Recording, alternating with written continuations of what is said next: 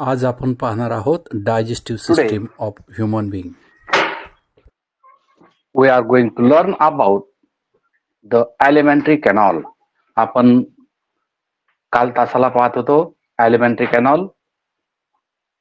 त्यामध्ये आपण वेगवेगळे पार्ट्स पाहिले. त्यामध्ये सुरुवातीला आपण पाहिलं that is the mouth called as the buccal cavity. Then the second that is the teeth, tongue, then the esophagus, then the stomach, the part of the stomach that is the cardiac stomach and the pyloric stomach. Then we learn about the next part that is the small intestine. आता आपण पाहणार आहोत small intestine.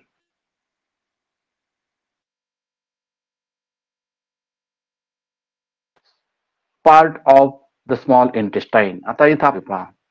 Here this small intestine that is in human there are 6 meter long and 2.5 centimeter broad.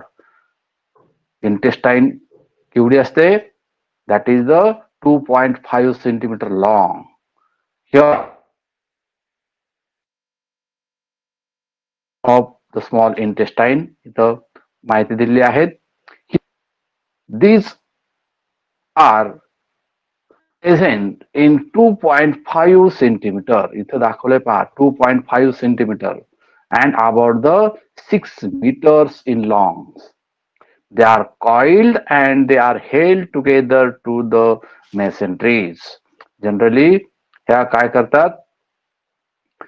ह्या एकत्रित आलेल्या असतात आणि त्या ब्लड व्हेसल त्याला अटॅच झालेले असतात. Then they are divided into the 3 parts. त्या 3 parts मध्ये डिवाइड झालेले आहेत. पहिलं आहे duodenum. About the duodenum, it is about the 26 meter long and use आता ही परत पहिली डायग्राम मी तुम्हाला दाखवतो पहा. इथं दिसते पहा. ठीक आहे, ही डायग्राम आहे. What is the duodenum? आता इथं मी तुम्हाला एका विशिष्ट कलर मध्ये हा duodenumचा पार्ट दाखवतोय. Here this showing the specialized color. Here which color? The red color. आता रेड कलर मध्ये पहा ही दिसते. Here इथून असा हा यू आकार, उलटा यू आकार आहे, बरोबर. इथून हा जो पार्ट आहे डिओडेनमच्या खालच्या बाजूला म्हणजे हा इथून असा होऊन असा आलेला, बरोबर. हा जो टोटल पार्ट आहे हा यू आकाराचा पार्ट असा आहे. हा टोटल काय आहे? Duodenum. It is about the 26 centimeter long and they are turned toward the left side into the abdominal cavity. Now this duodenum, आता हा आहे डिओडेनमचा हा जो पार्ट आहे डिओडेनम. आता हायलाइट नमचा पार्ट एवढा, बरोबर. त्यानंतर पुढचा पार्ट आहे jejunum. What is about the jejunum?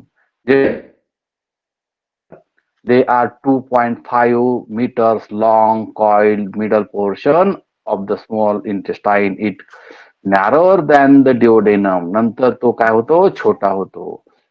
आणि नंतर शेवटचा पार्ट असतो तो म्हणजे इलियम. आता हा जो इलियम, हा ilium, here are the ileum.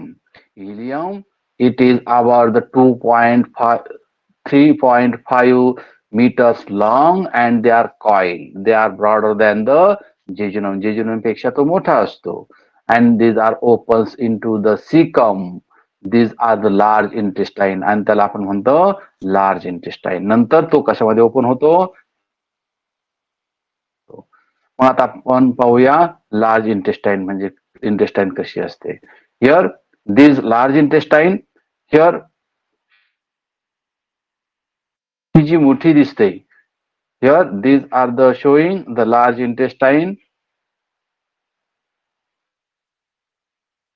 are the large intestine. The ileum opens into the large intestine into the 1.5 म्हणजे 1.5 मीटर लांबीचं ही लार्ज इंटेस्टाईन असते. And it is wider in a diameter. ही कशी आहे, त्याची डायमीटर जाडी असते. And they are shorter than that of the small intestine. It is consist of the cecum, colon and rectum. याचे परत 3 parts आहेत, Sikkim, colon आणि रेक्टम. आता सिकम म्हणजे काय हे लक्षात घ्या.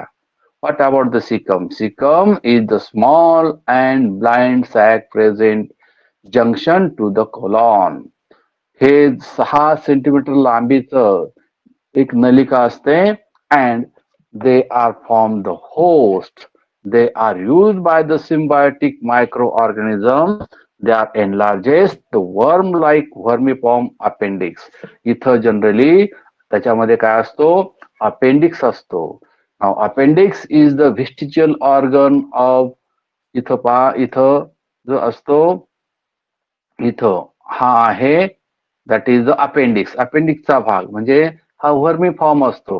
म्हणजे हे व्हिस्टिजियल ऑर्गन आहे. What is a व्हिस्टिजियल organ? म्हणजे ते कामाचं नाही आहे, परंतु कामाचं नाही, त्याला आपण व्हिस्टिजियल ऑर्गन म्हणतो. In the human being they are functional in हर्बिव्होरस animal. काही ॲनिमल मध्ये ते हर्बिव्होरस म्हणजे जे काय खातात, वनस्पती खातात, त्यांना हे काय असतात, व्हिस्टिजियल ऑर्गन्स असतात. नाव these R the व्हिस्टिजियल organ. व्हिस्टिजियल organ कोणता आहे? अपेंडिक्स. नाव द मग कोलॉन. आता हा कोलॉन कसा आहे पहा. Colon is the organ of 3 parts, that is the ascending colon and descending colon. आता याचे 2 पार्ट्स आहेत कोलॉन. हा एक पार्ट आणि हा एक पार्ट, वर घेऊन जाणारा आणि हा खाली घेऊन येणारा. हा एक कोलॉन आणि हा दुसरा कोलॉन. म्हणजे वर घेऊन जातो हा वरच्या बाजूला आणि हा खालच्या बाजूला घेऊन येतो. म्हणून त्याला 2 प्रकारचे कोलॉन असतात, that is the ascending colon and the descending colon. आणि मध्ये असतो हा, हे जे दिसतंय हा, त्याला म्हणायचं that is the transverse colon. म्हणजे असे 3 पार्ट्स आहेत. म्हणजे हा जो पार्ट दिसतोय कोलॉन आहे, हा कोलॉन, बरोबर. इथून असा इथपर्यंत येतो, हा जो पार्ट आहे त्याला म्हणायचं colon.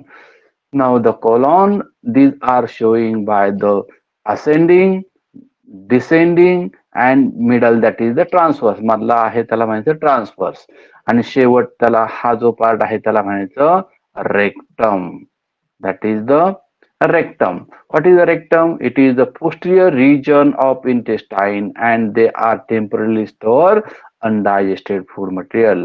Generally undigested food material store करण्याचं काम कशामध्ये होत असतं? ह्या रेक्टम मध्ये होत असतं.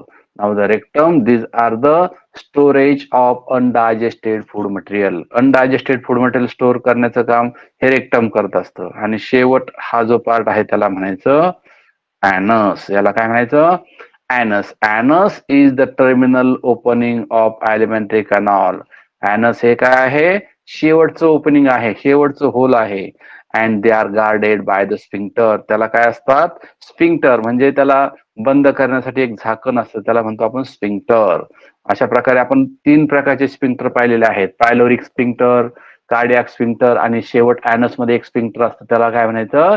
That is only the sphincter. They are used by the ejection or the defecation. त्याचा उपयोग काय आहे? फंक्शन काय आहे एनसचं? They expel the fecal matter. ते काय करतं? फिकल मॅटर म्हणजे घाण बाहेर टाकण्यासाठी ह्या एनसचा उपयोग होतो. And they are this process called as a egestion. आणि त्या प्रोसेसला काय म्हटलं जातं? बाहेर टाकण्याच्या प्रोसेसला काय म्हटलं जातं? इजेशन. इजेशन. इजेशनचं स्पेलिंग पहा, इजेशन. या प्रकारे इजेशन म्हणजे बाहेर टाकणे. डिफिकेशन म्हणजे सुद्धा बाहेर टाकणे. ते शब्द आहेत. What is defecation, what is egestion असं विचारलं जातं. तर ह्या प्रकारे इथं आपण काय पाहिलं?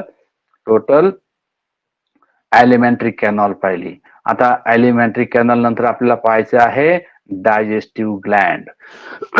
What about the digestive Gland? आता आपण पाहूयात डायजेस्टिव्ह ग्लँड.